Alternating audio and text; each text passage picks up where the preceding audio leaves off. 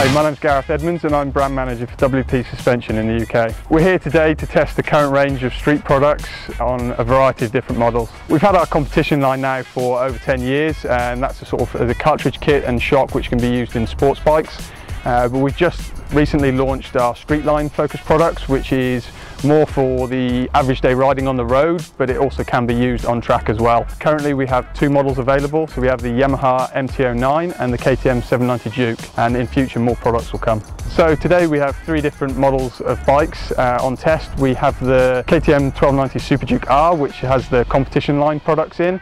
And then we have the Yamaha MT09 and the KTM 790 Duke, which has the street line products in. WP are now racing in all three classes in MotoGP, so we're the official Red Bull KTM teams in the MotoGP, the Moto2 and the Moto3 classes. We also produce shocks for the Honda Moto3 bikes as well. We're also partnered with the Pichetti Kawasaki team in the World Supersport 600 class. They're Kawasaki Europe's official team. We have had a history with them for quite some time now, and it even goes back to two world titles which were won with Kenan Sofuoglu.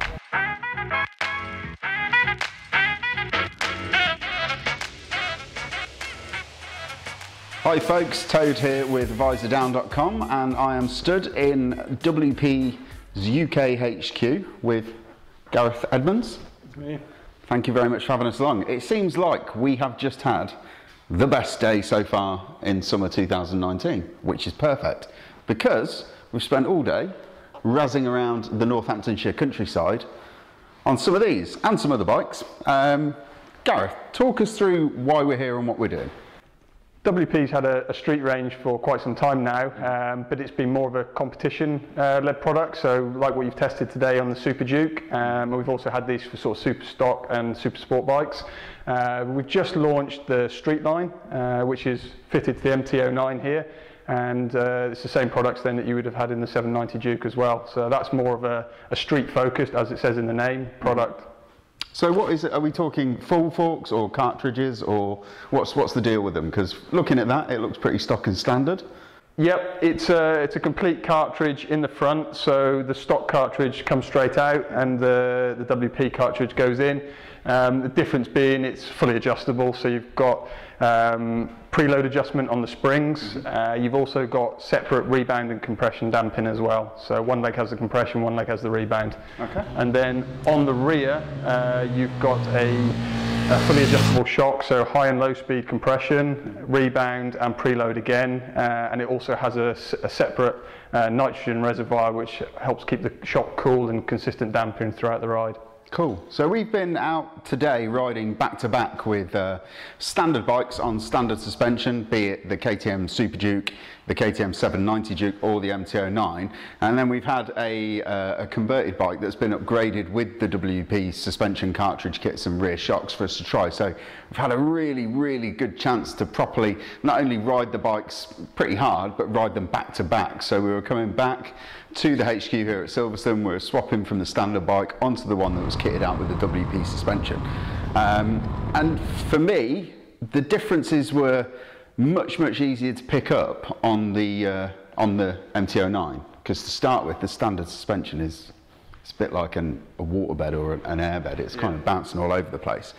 So the changes really were night and day. And if somebody's got an MT09 and they've got that feeling that they just want to take their bike to the next level, what's it going to cost them to completely convert it into the sort of same spec that this bike here? Cartridge kit is £830 and the shock is £830. Obviously, if you're having it fitted through one of our authorised centres, then there would be some like a labour cost on top of that. But yeah, that's the basic price for the suspension. Is there any KTM dealership or any Husqvarna dealership? No, there's a few KTM group dealers which are, because they're selling our complete range of off-road and street products for both brands, they're also doing WP. Okay. But then there's some WP suspension specialists around the country as well. So we've got 9 centres currently, and we're also looking, at the moment, we're looking for a few more street-focused centres. Right. But yeah, we're pretty much there with off-road, so it's just the street, which is where we're focusing now. So I mean, who's your target customer, for want of a better phrase? Who is this aimed at? Because it's not really, the MT09 isn't really a bike that you think, oh, track day hero or, you know, real performance rider. It's a kind of a naked roadster, B-road scratcher. The suspension on the standard bike is not very good though. So I mean, who is this? Who are the kits aimed at? Who's your target sort of demographic? I mean, there's so many people with MT09s. It's obviously a big selling bike, and that's obviously why we focused on that model to start with. And as you mentioned, the stock suspension isn't the greatest. So there was two key points there. But as far as the customer, because there's so many bikes sold, there's a wide range. It is a product that can be taken to a track day. I mean, the basic technology from that was taken from our Supersport 300 products, so it can be used on track. But like I said, it's a street named product, so it is for the street customer. And like I think you've seen today out on those B roads, that's the guy that's going out on those roads on the weekend, wanting a little bit more from his bike. That's exactly who it's aimed at. Excellent. Well, thanks for talking to us. Let's have a little look at some more riding footage.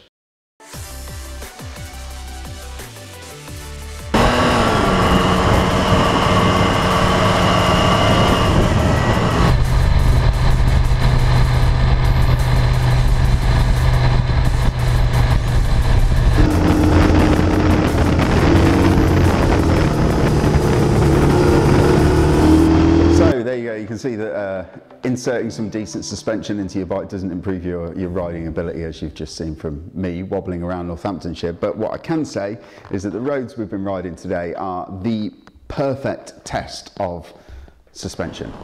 We've got fast flowing stretches, we've got real heavy undulations where the front of the bike's lifting up and then going through the compression, the back end of the bike's squatting down. There's some of the roads around here have got quite bad potholes as well, so it was quite funny to watch.